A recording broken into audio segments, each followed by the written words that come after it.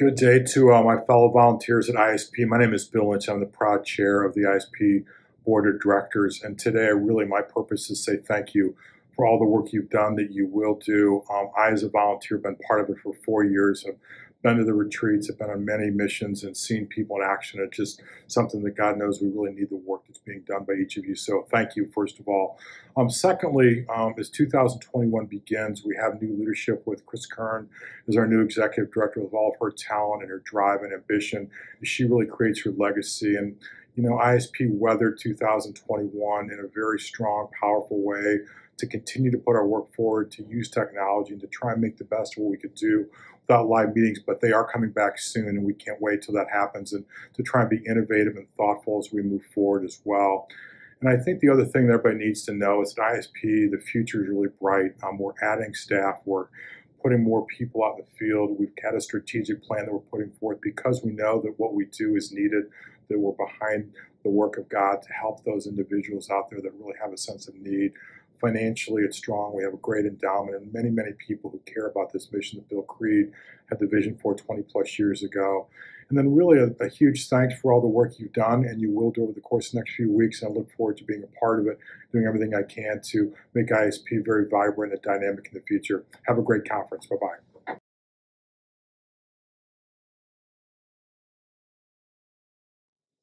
Greetings, ISP community. My name is Christine Curran, ISP's new Executive Director. There is no doubt this has been a very difficult year for all of us. The pandemic has upended our lives in ways we couldn't ever have imagined, impacting us personally, our ISP ministry, and especially the lives of those we serve. Despite these challenges, I want to say how proud I am of our ISP volunteers and staff for being able to find creative ways to continue our ministry during this time. Despite, in many ways, how well we've done, I was very glad to announce a couple weeks ago that ISP will be resuming in-person spiritual reflection programs on April 1st and overnight retreats on August 1st. As we move forward, regional coordinators will work with you to put a plan together for how and when you can safely reopen your programs, depending on your circumstances. We will also be providing guidelines and protocols to help keep our community safe. Please don't hesitate to reach out to regional coordinators for more information. Just wanted to take a few minutes now to update you on some of the things happening at the ISP network level. Despite the relative quiet in our programs, this is actually an exciting time of real growth and transition at the ISP network office. These past few months have provided an opportunity for us to continue the strategic planning work that we began well over a year ago, but that was initially put on hold due to COVID.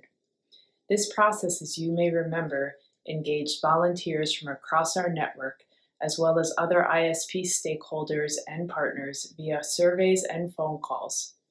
We are so appreciative of this feedback, and we received quite a bit. The response was great.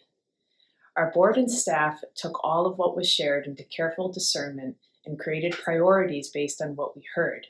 This process produced a strategic vision that will inform our forthcoming strategic plan this fall and help guide our ministry in the years to come. Regional coordinators shared this vision with teams in our fall and winter site visits, which I'll share again with you now. In the next 5 years, ISP will become a sustainable ministry that is invested in building inclusive communities. We will prioritize the deepening of our relationships with participants, volunteers, and community partners in order to more effectively create spaces for people to encounter God's love, hope, and healing. I want to quickly highlight 3 key points of this new strategic vision: sustainability, inclusivity, and deepening relationships. Inclusivity has been an important growing edge for our ministry as we continue to find ways to empower alumni into leadership roles. We've made good progress in this goal with the recent release of our new ISP Journey mobile app, the Ambassadors of Hope program, the Network Facilitators Retreat, and our local witness training program. On an organizational level, the ISP staff and board have begun to take a hard look at our ministry with respect to race, equity, and inclusion. Our staff and board are currently active in training to educate and prepare ourselves to engage volunteer teams to come. This work will continue to be a priority as we seek to find ways to ensure that our leadership adequately reflects the diverse backgrounds, experiences, and gifts of those we serve. The second key part of this vision is to deepen relationships in the cities and communities in which we serve. Rather than focusing on expanding to new cities as we had for many years, this means prioritizing support and formation of our volunteer teams, and especially building and now rebuilding in the wake of COVID, our relationships with partner residences, anchor institutions, and other community partners in our local ISP affiliates. We saw clearly during the pandemic on a network perspective how teams with the strongest relationships were able to continue their outreach, while others that were only active once or twice a year for retreats quickly faded when in-person programs were suspended. We believe that building these local community partnerships and connections, and growing and strengthening our teams, will ultimately provide the roots that our programs need to grow and thrive in the years to come. Finally, sustainability. We understand that volunteers cannot be expected to do all of this work. In fact, the one thing we heard most from volunteers in our surveys during the strategic plan was the amount of work that was required on the local level, especially in administrative and fundraising responsibilities, was quickly becoming unsustainable. Many of you who were attracted to ISP's spiritual and pastoral work were finding that you were spending way too much time and energy trying to keep up with this work as your programs grew.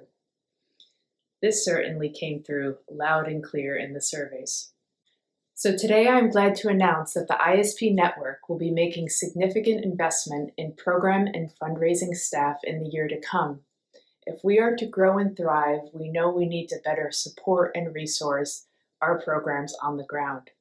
Our hope is making a significant investment in program and fundraising staff will allow ISP to reach more people, increase our impact, and ultimately provide a more sustainable way forward for our ministry. Our new Director of Advancement, Hazel Coleman, will begin with us next month and will be working from her home in Nashville, Tennessee. This is a new position which will focus on advancement strategy, major gift work, and creating a planned giving program. Our current Director of Development, Catherine Ruffing-Drottliff, will become our new Director of Mission and Communications and will work from her new home in Cleveland, Ohio. This July, we plan to hire 3 regional directors, program staff who will assume increased program and fundraising responsibility. The following July 2022, we'll hire a 4th regional director for a total of 5 regional directors on the program staff. Each regional director will be responsible for fewer cities, approximately 5 rather than 10, and have increased program and fundraising responsibilities to allow for more comprehensive support on the local level. There will be much more on this to come, but I did want to share this exciting news. At a time when many organizations are shrinking or pulling back, ISP is moving forward and investing in our ministry with a solid plan in place that will help us achieve the next stage of organizational growth. We want to assure you that the core of our mission and ministry remains the same, and that we look forward to the day when we can be together again in person. Thank you for staying on the journey with us through this very difficult year. We are very grateful. Please keep watching for Matt on programs and Catherine on development and communications. Thanks again.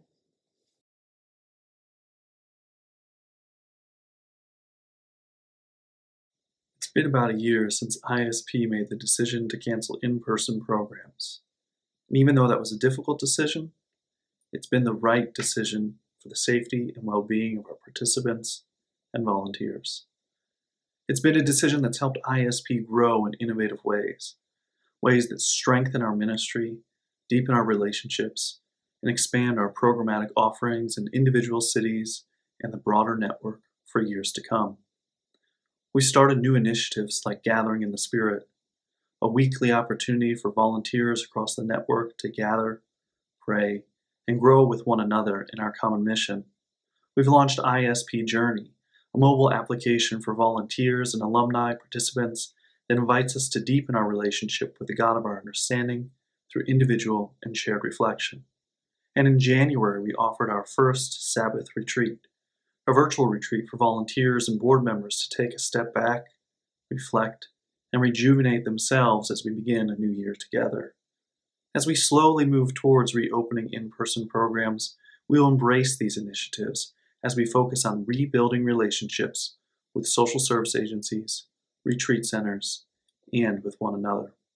As Christine noted, on April 1st, volunteers can begin offering short, 1-hour in-person spiritual accompaniment programs at local shelters and partner agencies.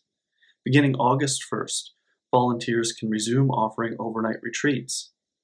In the weeks and months to come, we will be in touch with you about specific guidelines for reopening these programs. Jan, Steve, and I will also be in touch with volunteers and coordinators to facilitate a reopening retreat or formation experience for your team in the fall, build budgets for the upcoming program year, and encourage you to consider nominating people for the Ambassadors of Hope program. Finally, on behalf of the program team, I want to say thank you. Thank you for your dedication and support, especially during this last year. You've been a joy for Jan, Steve, and I to walk with, and we couldn't do this without you.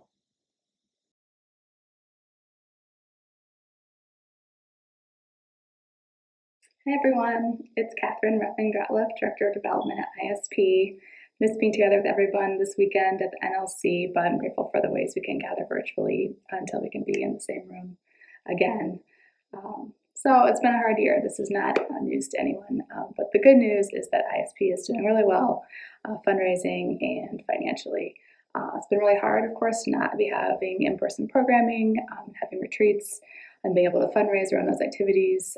Have seen some minor dips in a few areas of our funding, but by and large, our supporters have stuck with us and are really helping us to weather this crisis. It's great to see so many old and new faces at the Company of Grace last fall.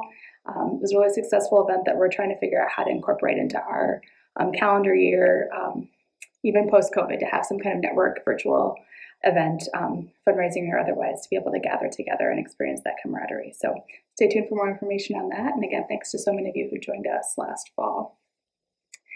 So as many of you know, I've been working in development and communications at ISP for over 7 years. And so we've really acknowledged the need to prioritize communications and to really invest in our development side as well. As we look to the future and our vision for ISP, everyone agrees that the time has come to invest in staff and to be able to not only increase our capacity at the fundraising level, but also to be able to prioritize communications. So to that end, I'm thrilled to welcome Hazel Coleman, who will be our new Director of Advancement. She's starting with us in the middle of March. Hazel brings a wealth of experience. She's right now finishing her Master's of Divinity at Duke University.